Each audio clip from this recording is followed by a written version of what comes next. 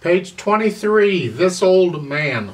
On page 22, you get a note review. They want you to circle the G's and the A's. You can have fun doing that.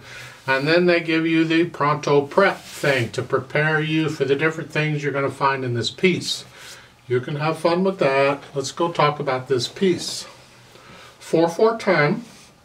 You got to count to 4 and you're counting quarter notes. And look at where the fingers are. We've always been in this position so far.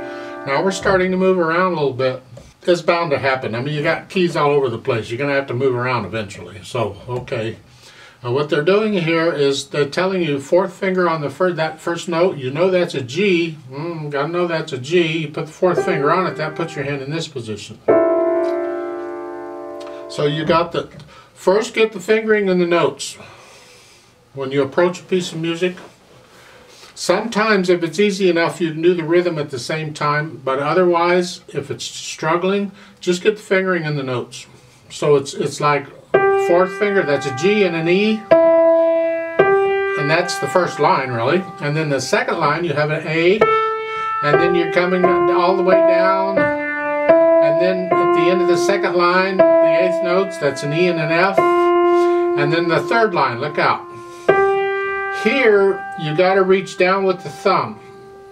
Here, so the thumb's doing these. So you got to go all the way down here. And then when you do that, clap the hand. Just rest. Now you're in this position.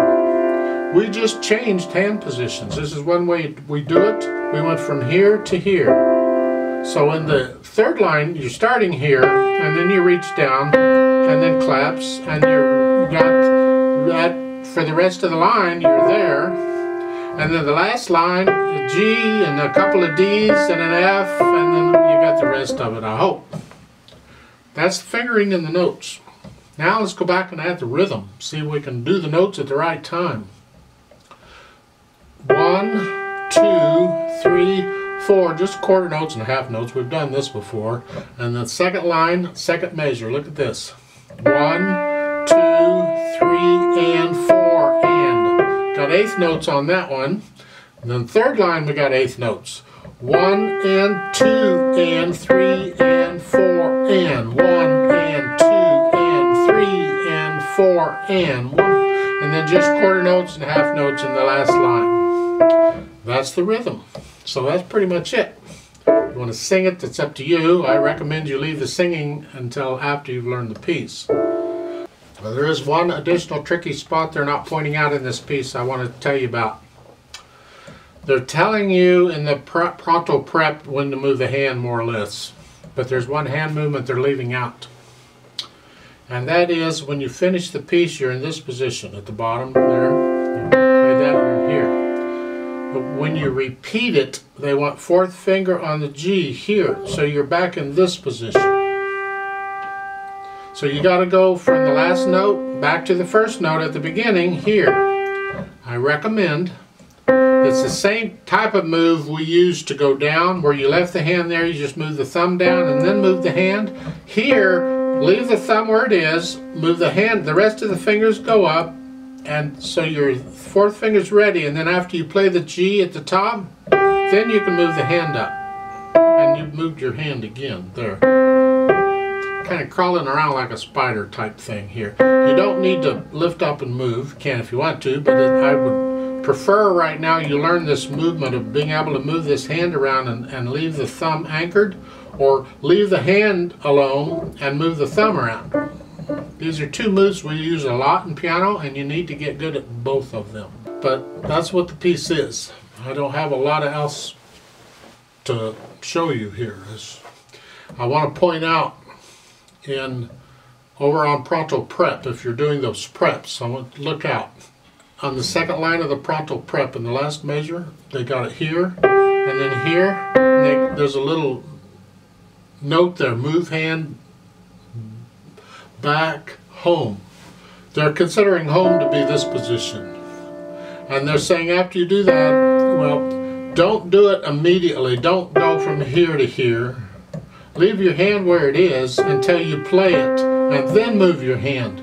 So I think that arrow belongs after the note, not on top of it. So then you move the hand. The same thing in the last line where they're telling you to move the hand back home. Do it after you play the C, not as you play it. There, because there is a difference. Let's play this slowly, this old man thingy, just to make sure we got the notes and the rhythms okay. And we are going to repeat it because it's got a repeat sign. I'll give us 4 counts.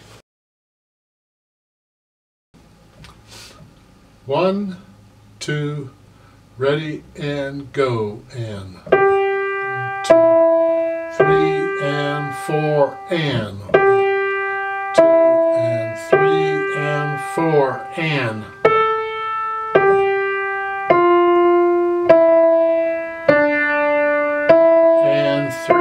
and 4 and 1 and 2 and 3 4 and 1 and 2 and 3 and 4 and 3.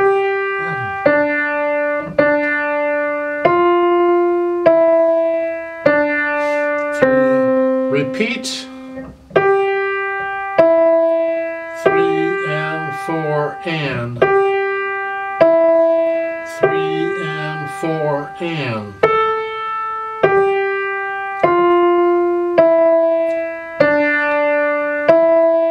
3 and 4 and 1 and